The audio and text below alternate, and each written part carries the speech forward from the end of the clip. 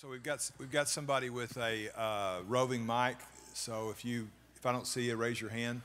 So you got an opportunity to whatever is going on in your practice. If you've got a case you want me to see. In fact, I might even I was just shown a case, and so I might just tell you a little bit about that. It's somebody that I've never seen it before, but had some. Can I just, without using a name, can I describe the case? Kelly, okay, so she just showed me this picture of somebody that had been given 5FU for their legs. I've only seen it used on the face now that I'm thinking about it. I've never seen it used on the body, but I don't know, somebody gave it to her, and she just put it on every one of her little AKs on her legs, and everywhere she put it, she got a full thickness burn. I've never seen anything like it, really. So now she's left with some deeper scarring, and then she's still got sun damage on her leg as well. And she said, she threw me a softball question to start, and then she said, this next one's going to be hard. And so she was right. So how would you take care of that? So now you've got a leg that's got sun damage and dyschromia. And then you've got some scars that are flat. Some are a little bit deeper and depressed, and they're hypopigmented. So interestingly, went back to the doctor that gave it to her, and he said, there's nothing I can do, you just need to go home. I mean, which I don't know how that works out for most people, but anyway, I'm sure he didn't really know what to do, but what I told her and what I would suggest is that there's two ways to approach it. You can treat the non-scarred areas with Halo Moxie, the Hero, not said Halo, sorry, forget what I said. BBL Hero Moxie combination, and try to get that as light as you can, which will decrease the disparity.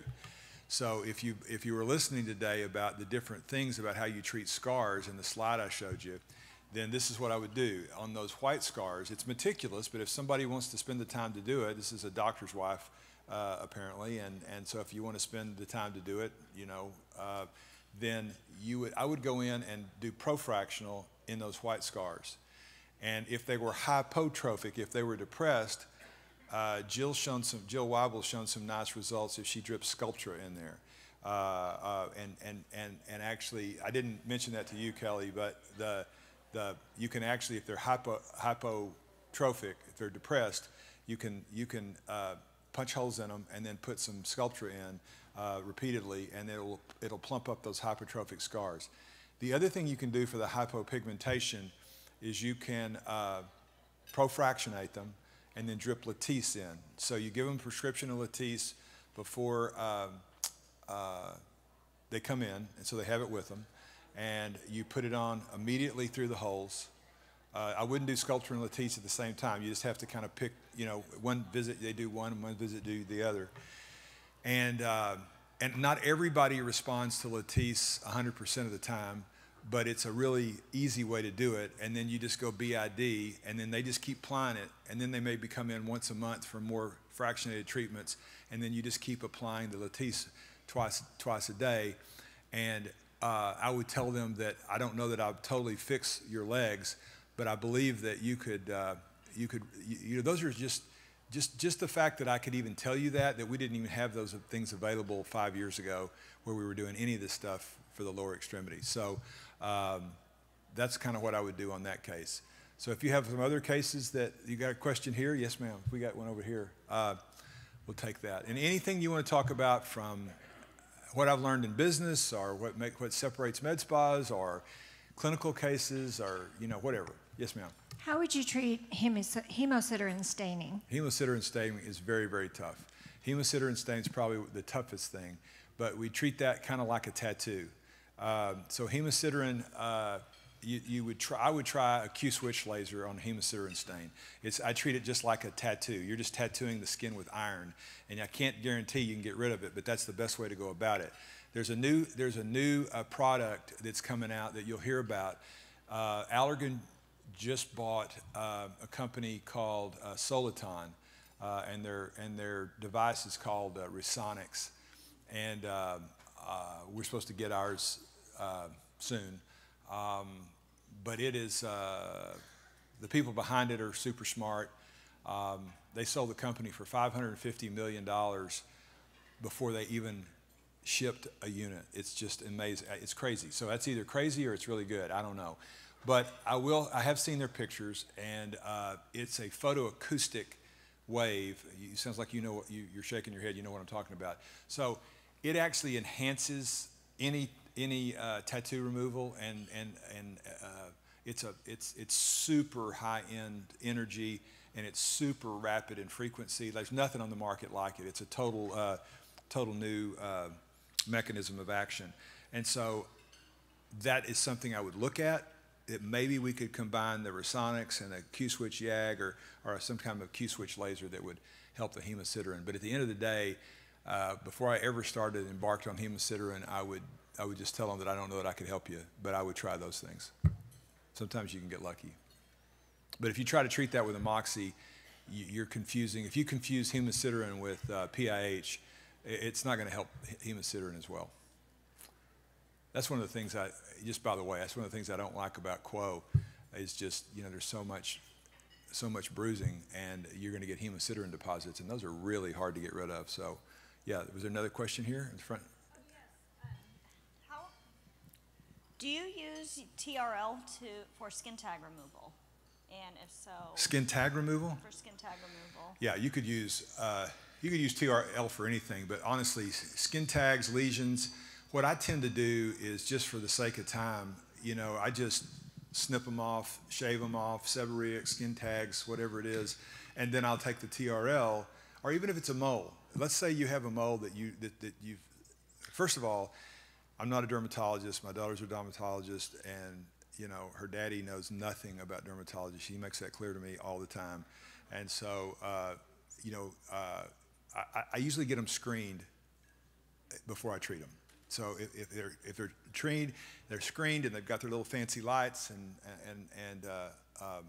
I think they're incredibly valuable. So I have great relationships with my dermatologist. So I want them to go and make sure that those things are benign. First of all, if you don't know that a lesion's benign, you shouldn't be messing with it, because one of these days, over the course of 30 years, it's going to come back and bite you. So having said that, if you have a fleshy mole like a neural nevus or something like that, and you just shave it off, or if you shave off a junctional nevus that your dermatologist says not a problem, then what you can do there is you can excise them, but that's going to leave a scar. But if you just excise them and then take your TRL and then just set it on 30 microns, hertz of about whatever you're comfortable with, and then you just go over those lesions, and you smooth them right out and make them super smooth. Because, you know, sometimes if you get a shave, you'll see somebody come in and they've got a depression. So in this way, you just shave them, make sure you don't scoop it out. You just shave it flat. You could even leave a little bit, and then you can just smooth that right down with the TRL. Using coag? I tend to not use a lot of coag. The laser is fantastic, but I tend to not use a whole lot of coag. We did a study, oh God, I don't know, a million years ago. But we found there's two things that affect hypopigmentation. And I think I did 102 patients, and I had 3 hypopigmentations. And every one of them I used 50 microns of coag. And so I've been backing off the coag because of that, and I don't really need it. People complain about the bleeding with an erbium laser, and I don't see it. It's just not much of a problem for me. I mean, they bleed and whatever, but as a surgeon, if you saw how much blood there is on some of these operations, it just doesn't bother you. And the point is, what you do is you just put, look, if they're bleeding on their cheek, you put pressure on it, you wipe it off, you put pressure, it stops the bleeding, you keep laser, and you laser through that. And if you're going to a bleeding endpoint, it'll stop any bleeding I've had profuse bleeding, like you get a redhead, right? I love redheads, but I don't like operating on them. They bleed, and so they all stop within just a few minutes after the surgery or after the laser. So I don't use a lot of coag, but you could use coag. It's not a big deal to use it. I just can't see the endpoint if I use coag. Anything else? I was thinking like you were saying about 30 to 50 microns, shave it down until we see our desired endpoint, and then if it was bleeding, hit it with the coag. Okay, hit it with the coag on the. Yeah, you're saying if it's bleeding, you've already gone down there and you're hitting with the coag. My point is that, yeah, that would stop the bleeding, but if you hold pressure or just wait, it'll stop. Put a Band-Aid on it, seriously. And that way, you're just eliminating the complications. You know, you might not have any complication with that, and it might be a really great way to do it. But if you can avoid heat that's unnecessary, that's what I would do, personally. Yeah. You got a question here behind you.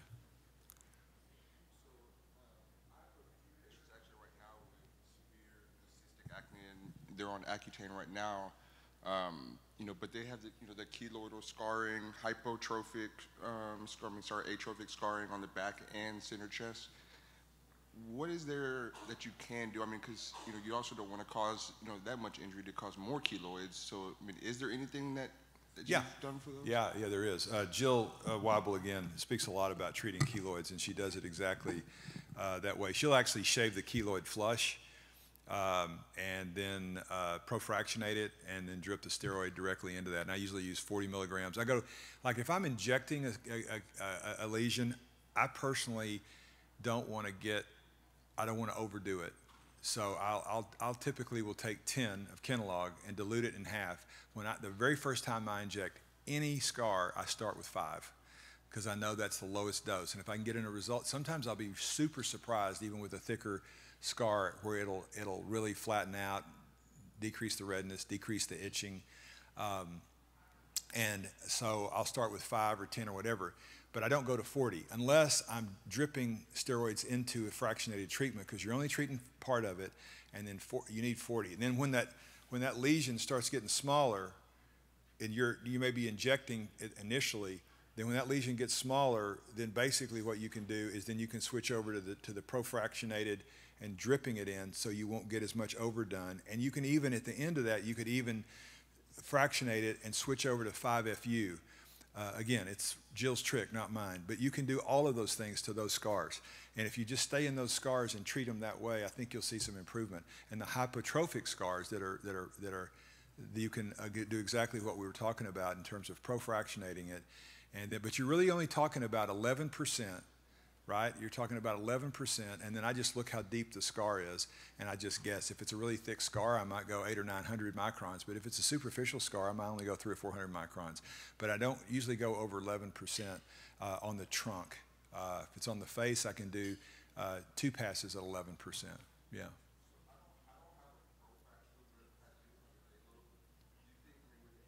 Go down to 700, and when we treat acne scars on the face, I mean, on the back, could that be beneficial if once I inject it and get it flat, and then it could be beneficial. Any kind of but see, Halo, the 1470 is non-ablative to 700, so you don't really have a hole to drip it into.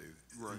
So that's the difference. And so somebody was telling me in the past, you could do the profractional is the Cadillac for sure.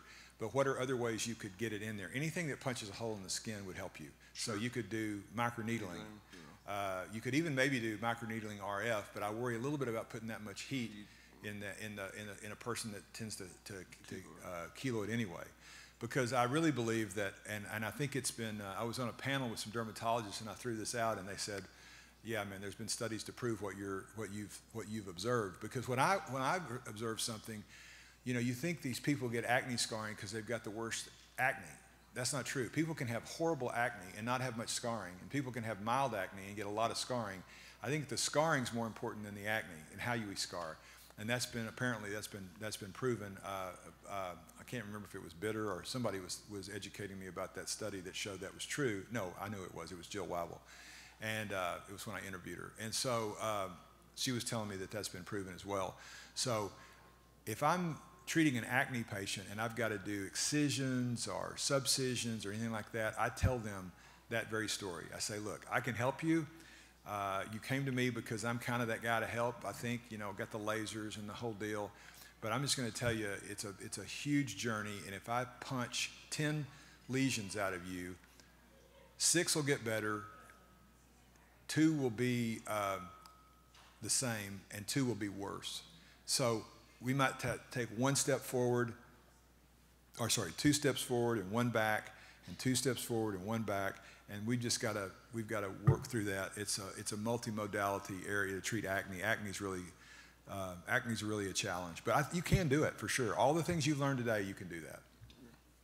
Thank you. You bet. Anything else? Any other questions out there? Okay. SKs on the body. Hold on one second. I'm sorry. I'll have him come up. After she gets through, there's one down here, but go ahead. What was that question again? What is your go-to for SKs on the body? Seborrheic You may have- keratosis? yeah. Oh yeah, I just shave those. I just shave those with a blade, and if you're super light with the erbium, you can just, if there's any kind of, if you shave it and there's a little ragged edge or something, you can just smooth that out. You realize that your scanner on the erbium is set. This is getting into the laser geek kind of thing that Hobart and Negus and I worked out in 2000, because I noticed that, I'm going to answer your question, but I'm just going to try to educate a little bit. Yeah, thanks. So what I'm trying to say is, if you use a CO2, think about a stick of butter, okay? If the CO2 can't ablate it, and you have to sit there and stack it, it's going to melt the butter. That's what it does. It melts your dermis because it can't ablate it. The erbium is like a cookie cutter. It actually ablates it. So what I was noticing when I switched over from CO2 to erbium, I told Jim, I said, Jim, what I'm seeing here is that I've gotten more splotchy.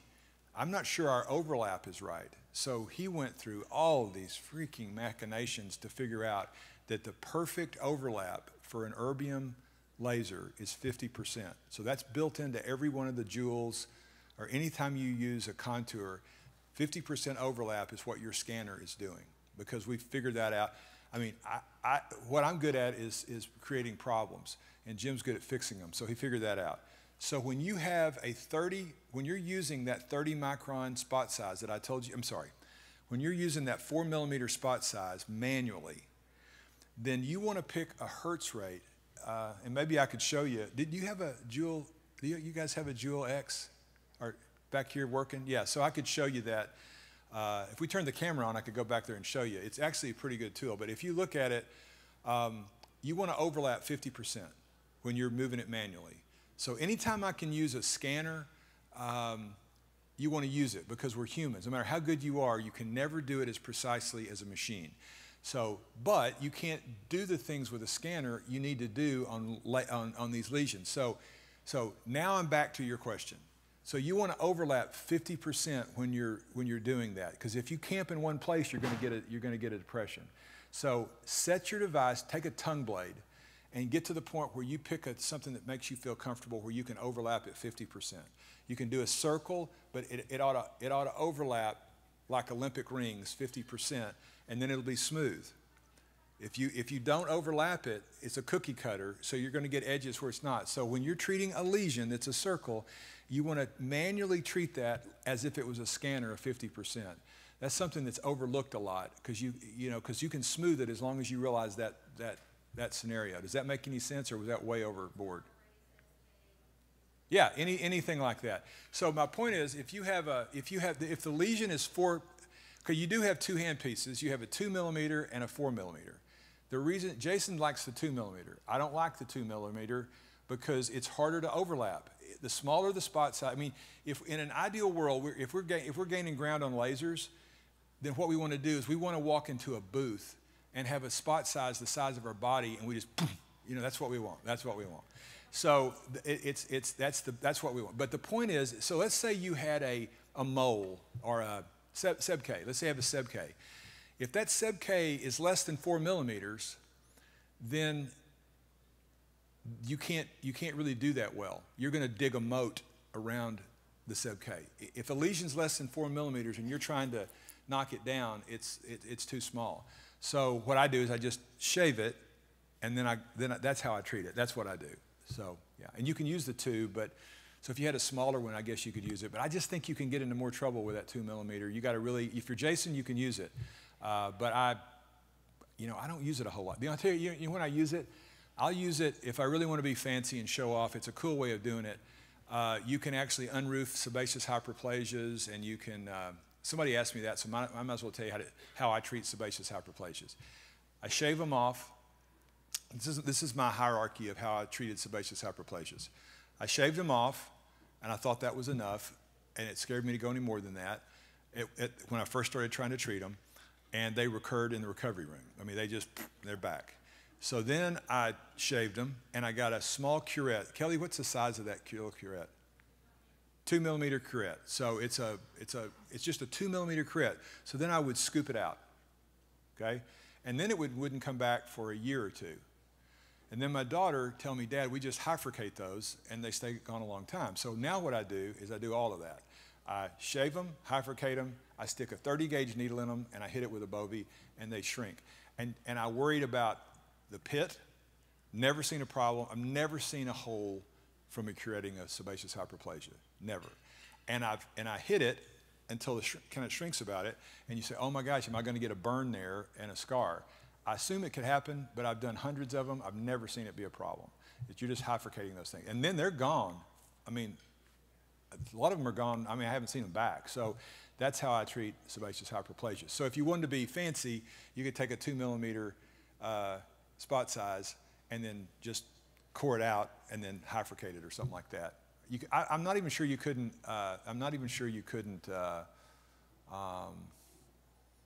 Maybe use coag with that, and maybe that's all you need to do. I haven't ever tried that, but those are just some options for that. I'm not sure I answered your question, but that's how I do it. You had a question? My question was back to the prior question before about profractional versus the halo. Uh-huh. Using the halo with the 1470 and the 2940, both the ablative with the non-ablative, how would that differ from the profractional if you were wanting to? So the halo is so the halo delivers a 1470 nanometer wavelength in the infrared spectrum, and it doesn't see it really doesn't see much chromophore. And it penetrates about 600 or 700 microns. That's all you're going to get with a 1470. At max power, that's just what it does. It goes 600 microns deep. And then the erbium on that device is set to 100, okay? So that's as deep as you can go. The ProFrac, so you ablate so you've got my arm is the core to 600 microns, and then you can ablate the depth of my wrist there, so you've got a little shallow hold.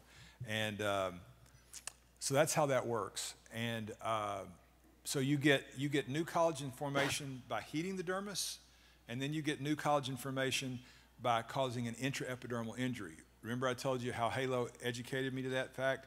Jay Oringer did a paper that was fantastic, and he showed if you do an intraepidermal injury, it actually stimulates cytokines of all kinds, laminin, tropocollagen, cytochrome P. Basically, it goes down into the dermis and creates new collagen. So you got a couple of different ways. That's how that works. But it doesn't work really great for drug delivery because you're really only going 20 to 40 microns you don't have a hole. And so profractional, you can set the profractional you can go deep. You can go 600, 700, 800, 900 microns deep with that profractional device because the chromophore is water and erbium loves water. So you can just punch a hole right through the skin. So it's different technology. That makes sense? Yeah. Yep. What else?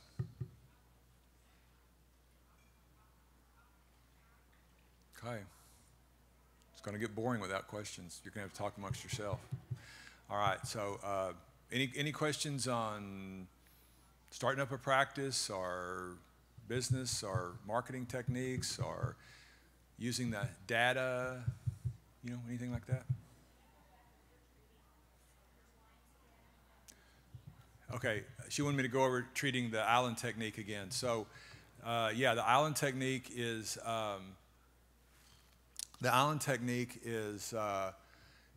where I go over. I get down to a level that I can tell the wrinkles are really deep, and I go down to around 250 microns, something like that. So maybe I'll set the laser on 120, 130, 140 microns, and I'll do 2 passes on the lip. Now, some people ask me, could you just set it on 280 and go one time. And you could. Usually I'm teaching residents or whatever, and I've just done it for so long. You could absolutely do that. I don't think it would really matter, to be honest with you. And the more I'm right in the middle of the sentence, I'm not sure I wouldn't start doing that. But anyway, you could do it. Because really to me, treating with ProFrac is it's not all that fun, right? I mean, it's just, you set a setting and you're a technician. And there's nothing wrong with technicians. There's a million of them in the room. I'm a technician, but it's just not anything really fun. What's really fun for me is individualizing the treatment with that manual spot size. And I'm treating, just like I told you how to treat the little sub-K or something, I'm overlapping that 4 millimeter spot size at a 30 micron depth. You could set it at 20, you could set it at 40. It's just, I just kind of settled at 30 seemed to be reasonable. I've used it for freaking 20 years, and so that's what I do. And I use it at a rep rate of about 8, but I make my residents start at 3 or 4 because I just don't think they can do it and overlap as quickly, and some are better than others. You might be able to go at 10. If I'm doing a rhinophyma, I set the thing at freaking, 20 or 30, because I want to get that thing off there. You'll be there all day at a rep rate of 6 or 8. So anyway, now I've got it down there to 250 microns roughly, and then I just take each wrinkle and I hit the sides of those wrinkles. If this is the wrinkle, I'll hit on each side of the wrinkle 2 or 3 times, and you can literally, the cool thing about this laser, this is where it gets fun, you can literally see the tissue melting away. And then once I do that, I'll go over the wrinkle just because I'm trying to smooth it a little bit. But if I go 2 or 3 or 4 or 5 passes on the hills, I'll go across the valley once just to blend it. And then I just keep doing that till the wrinkle's gone away. And I'll keep wiping it off. And if I get to the point where those blood vessels get further apart and larger, and I'm at the mid-reticular bleeder, I stop.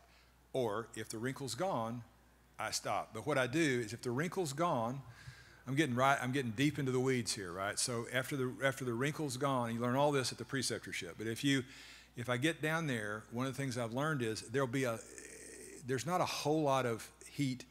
There's 5 to 20 microns of heat associated with the ablation wound. So if you ablate a wound, then around that ablation and underneath it is 5 to 20 microns. CO2, 70 to 120 microns. So it's a lot of char. There's hardly any. So basically what I'll do is I will go down there and I don't have a whole lot of, I'll have some bleeding, and that's why even at 5 or 20 microns of char, you'll still see a bleeding pattern. And when I get down to that level, then I stop. But if I'm down to the wrinkle and it's gone, there's enough char that I have to wait a minute to see the bleeding pattern. So I'll come back, if that wrinkle is gone, I will hydrate it and let it sit, make sure I'm really hydrated, because I could have shrunk it down from the dryness. I'm that meticulous about it. I will literally, when I think the wrinkle's gone, I'll rehydrate it, wipe that off, give it a couple of 3 minutes, and occasionally I'll see that old wrinkle just got about 5% left in it, so I'll go back and smoke it again. Yep, till it's gone. And that's the difference in, to me, that's the difference in the results I had in some of my original papers where I was getting 60 to 70% improvement. And now if I don't feel like I'm getting 80 to 95% improvement of those wrinkles, I feel like I've failed the patient, because that's just one of the things that I think we can deliver if we do it well, but it takes that kind of staying after it. Yeah. Yes, ma'am. Odie. Yep. A lot of people ask that question. Do you go, a plastic surgeon, this is the lip. This is the vermilion. Most of the lay people will say the vermilion is the lip, but everything from your nose to your teeth is the lip, right? So she's asking, do you go over the vermilion border? And you can 100% go over the vermilion border.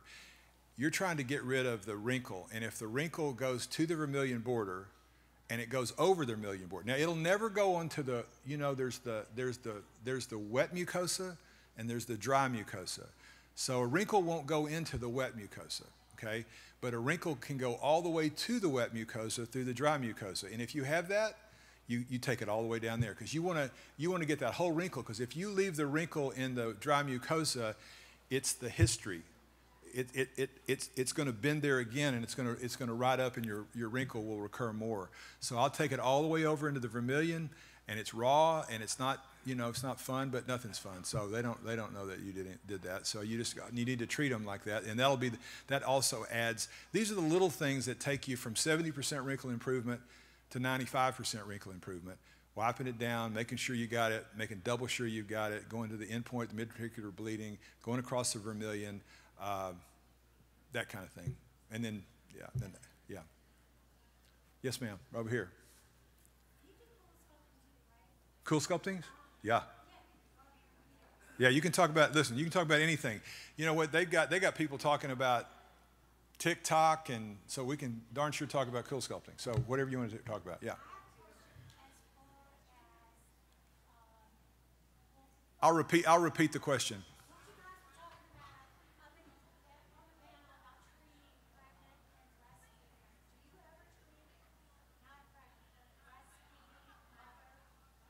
I'm talking.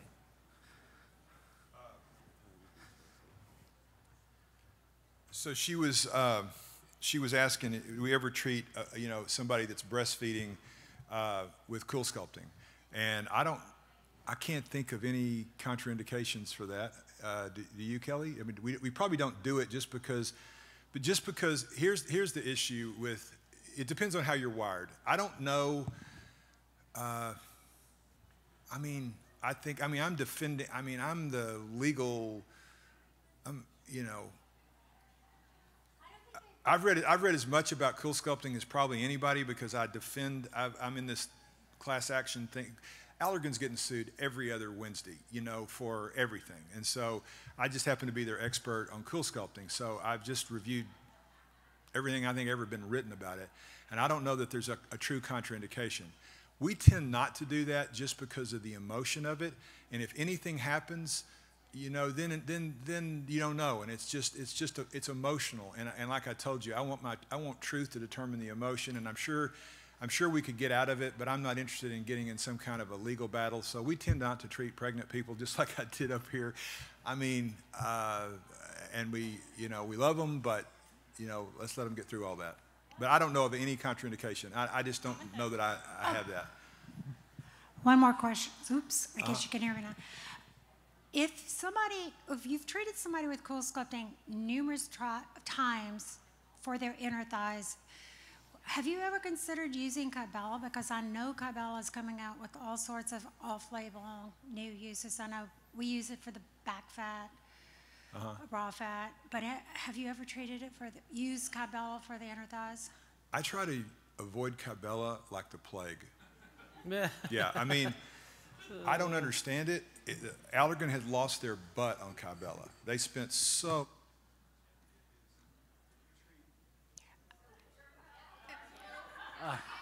Look at that. Yeah. What happened? All right. Well, this will be the final question, then we're going to get kind of the stage going again. But keep rocking, Jay. That's funny. Okay, sorry. No. Oh, there you go. Got it. So, I'm trying to make a point there. And I've been on the advisory boards, and so I've told Allergan the same exact thing. I've said this from the roof. It never made any sense to me. I think Allergan would be, I think that when we use Kybella, is when we have little small areas that need to be touched up and whatever. And if you got a divot in the inner thigh, if that's what you're asking, yes, you could use it there. If we have liposuction and you have a little area that's not there, there's not an applicator that'll work there, then you could touch up areas with the Kybella.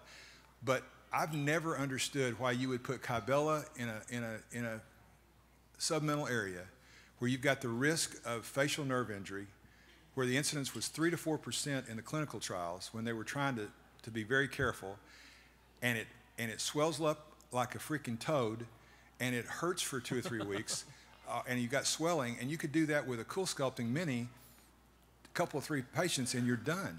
I just it's insane to me. So that's why cool sculpting's up here, and they're still trying to figure out. There's some people, I'm sure a lot of you use it, but I don't know why. I just use it for touch-up. It just doesn't make any sense. There's too much downtime, there's too much pain, and you don't get any of that with cool sculpting. So, All right, team. yeah, here you go.